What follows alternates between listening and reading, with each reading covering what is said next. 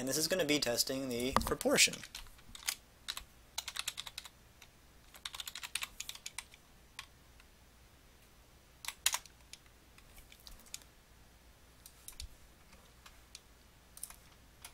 So let's go to an example.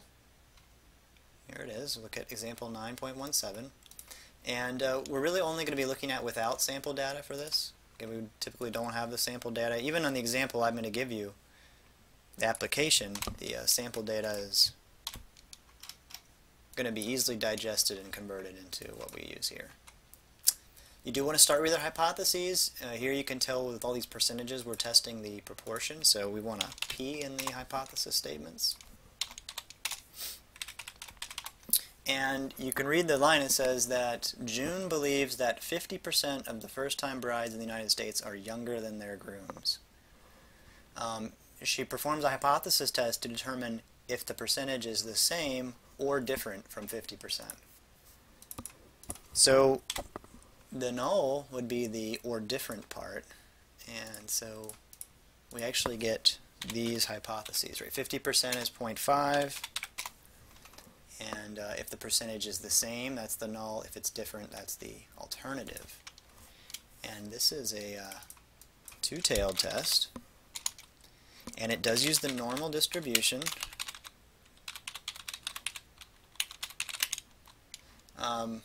And the population standard deviation is actually known because it's based off of the hypothesized mean and sample size. But really we're going to be looking at this being true since it's a proportion test with a large sample. Now your level of significance here is actually 1%, so I need to change that. You don't have a sample mean, but you do have a sample proportion and a sample size, and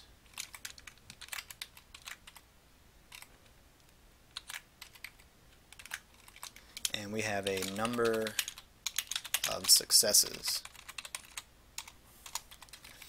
So we have Joan has a 100 sample survey, 100 people in her survey, and 53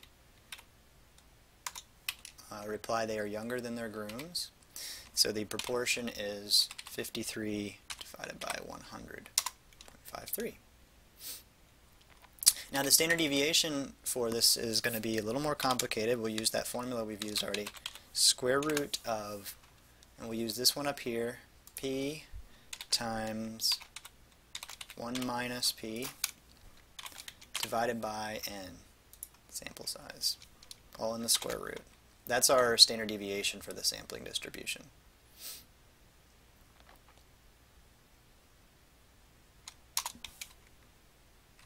Alright, and we don't need that. And so our p-value will go back to what we had before, and this is going to be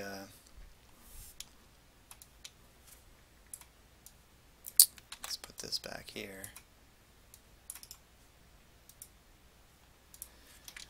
For the left-tailed case, it would be the usual norm dist function, and x is your sample proportion. The mean is the population proportion. The standard deviation is the standard deviation we calculated, and then cumulative is 1.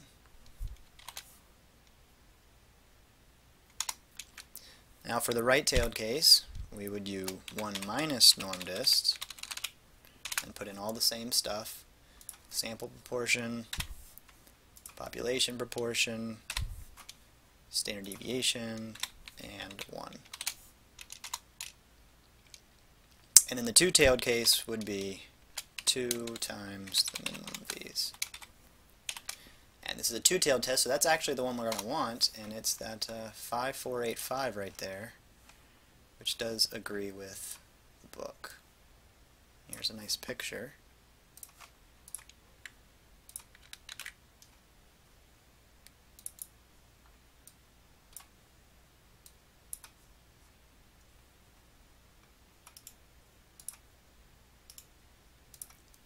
Alright, so what happens here? We actually don't reject the null this time because the p-value is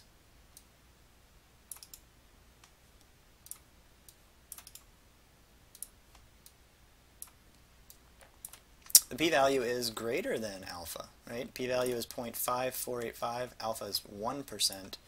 So we'd say we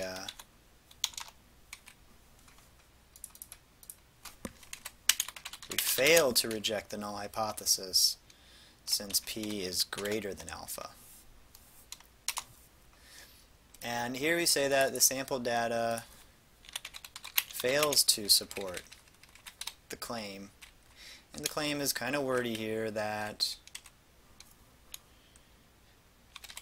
50% of US first time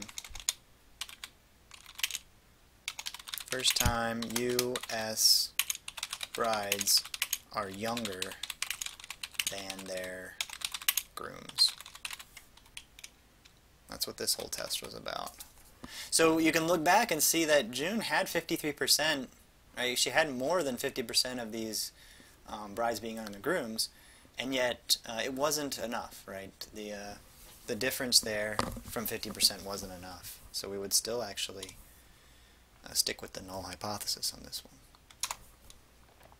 Alright, this shows some hypothesis testing. The full procedure should be able